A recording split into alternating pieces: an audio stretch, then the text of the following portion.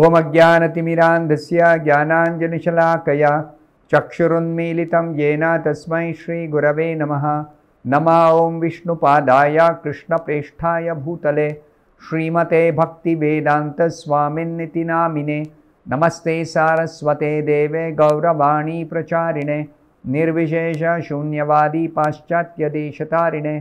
जय श्री कृष्ण चैतन्य प्रभु नित्यानंद श्री अद्वैत गदाधर श्रीवासादि गौरभक्तवृंदा। हरे कृष्णा कृष्ण कृष्ण हरे हरे, हरे राम राम राम हरे हरे। ओम नमो भगवते वासुदेवाय नारायणं नमस्कृत्य नरं चैव नरोत्तमं देवीं सरस्वतीं व्यासं ततो जयमुदीरयेत्। In this session, we'll continue to discuss from the 9th and 10th verses of the 19th chapter of the first canto Srimad Bhagavatam. These two verses describe the names of some of the great sages who arrived at the spot where Parikshit Maharaj was sitting, fasting unto death, preparing himself for quitting his body. So when the news spread, great personalities from the upper planets of the universe arrived there, because they could foresee that Srimad Bhagavatam is going to be spoken. So they came to associate with Parikshit Maharaj and Shukadev Goswami. So Srila Prabhupada, continuing the discussion of the purport, Srila Prabhupada describes briefly some of the characteristics or the historical details about the great sages, their personality, how they are so great personalities themselves. Vasishta is the great celebrated sage among the Brahmanas, well known as the Brahma Rishi. Rishi means a sage. Among the rishis, there are different kinds of rishis. Brahma Rishi is a sage among the Brahmanas. A Deva Rishi is a sage among the Devas. Narada is a Deva Rishi. Vasishta is a Brahma Rishi. Parikshit is a Raja Rishi. He is a sage amongst great kings. Raja Rishi. So Raja Rishi. So like Parikshit is a Raja Rishi, Narada is a Deva Rishi, Vasishta is a Brahma Rishi. Now Vasishta is a prominent figure in both the Ramayana and Mahabharata periods. You should remember Ramayana is in Treta Yuga, a historical narration of an history of the great incarnation of the Supreme Lord Rama. Mahabharata is the history of the Pandavas and Kauravas during the Dwapar Yuga, a later age. But still, such personalities as Brahma, Shiva, Vasishta, Bhrigu Muni, they all live beyond the duration of one yuga. A yuga itself, this Kali Yuga, lasts 4,32,000 years according to the calculation of time on the earth planet. So they live beyond even the 4 yugas put together. The 4 yugas put together, Satya, Treta, Dwapara, Kali. Each previous yuga to the Kali Yuga is 2 times, 3 times, 4 times the duration of Kali Yuga. So sum total of the 4 yugas duration, Satya, Treta, Dwapara, Kali, is 43 lakhs of years. 43 lakhs of years. That's 4,000,000 some 320,000 years, millions of years. So even beyond that they live. They are all residents of the upper planets, where these planets are not destroyed at the end of Brahma's day. They live even beyond one day of Brahma. One day of Brahma is 1000 cycles of the 4 yugas on the earth planet. So they live beyond all this. So these great personalities, they appear in descriptions of the incidents in Ramayana. They appear in the descriptions of the incidents in Mahabharata. They appear in the descriptions of the Puranas. The Puranas are very ancient histories. They go back to the beginning of creation. They go back to the previous day of Brahma. Like that. So, Vasishtha Rishi is prominent figure in both the Ramayana and Mahabharata periods. He celebrated the coronation ceremony of the personality of God Sri Rama. If you remember the description in Ramayana, Lord Rama appeared as the son of Dasharatha, and one of the queens of Dasharatha, Kausalya, was his mother. So Rama was about to be enthroned. He was the eldest son of Dasharatha. He was about to be enthroned as the next king of Ayodhya, succeeding Dasharath Maharaj. But the day before the coronation, Dasharatha's youngest queen, Kaikeyi, she asked him for 2 boons, which he had promised to give her earlier.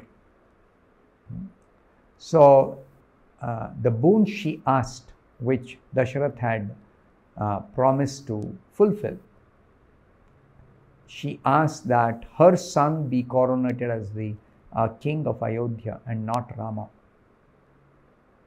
So Dasharatha had agreed to give her this boon, and every mother wants her own son to be the king. Okay, he agreed for that. But the second boon she asked was very, very, very heartbreaking.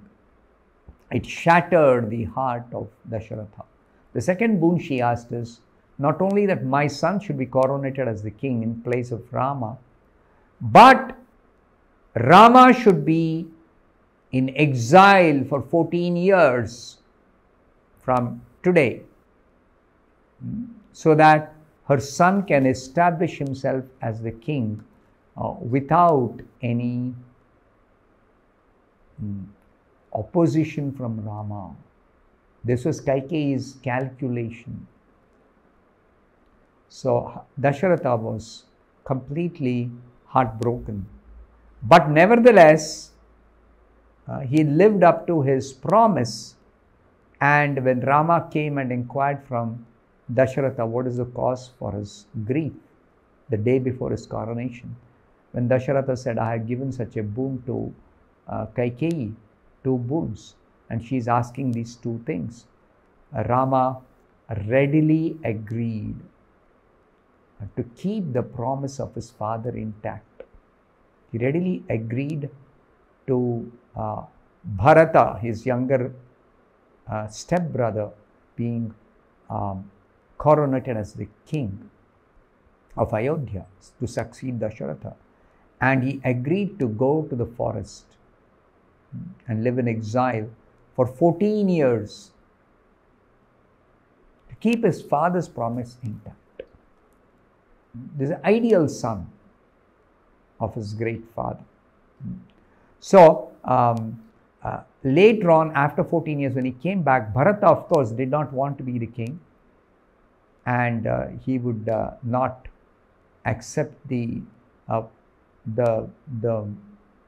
position of the king of Ayodhya. He ruled on behalf of Rama, and when Rama returned after exile, he handed over charge of ruling the kingdom to Rama. Rama was coronated as the king of Ayodhya after he returned from exile, and Vasishtha was present in that coronation ceremony of Lord Rama. He was also present on the battlefield of Kurukshetra. After Treta Yuga, the Dwapar Yuga began, and towards the end of Dwapar Yuga there was the battle of Kurukshetra. So Vasishtha was present during the battle of Kurukshetra. He could approach all the higher and lower planets, and his name is also connected to the history of Hiranyakashipu. Hiranyakashipu was in Satya Yuga. So this Vasishtha is a very, very great personality, and he has a very, very, very long duration of life. All these sages, great sages, they have a very long duration of life. There was a great tension between him, that is Vasishtha, and Vishwamitra. There was a quarrel between Vasishtha and Vishwamitra. As I said in the previous session, they are great personalities, Vasishtha, Vishwamitra, Bhrigu Muni, Bharadwaja, but they do have some weakness. They do have some weakness. Now, as I said earlier, I am repeating, because of their weakness, we should not disrespect them, or we should not look down upon them. You should understand that this material world is a very, very difficult place to live, and to find somebody who is a spotless in character, who is completely free from all defects and weaknesses, is extremely rare. And who is such a personality? Who is completely free from all defects? One is the Supreme Lord himself, who is eternally pure, eternally full of all good qualities, and his pure devotees like Narada, the Pandavas, Parikshit Maharaj, Shukadev Goswami. So these personalities who are pure devotees are very, very, very, very, very rare. This is described in the Bhagavatam, how rare are pure devotees in this whole universe.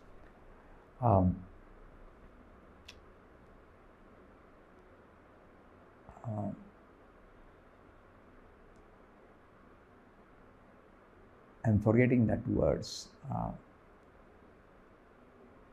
It says that among millions and billions of liberated souls and perfected beings, it is very, very rare to find one pure devotee of the Supreme Lord Narayana.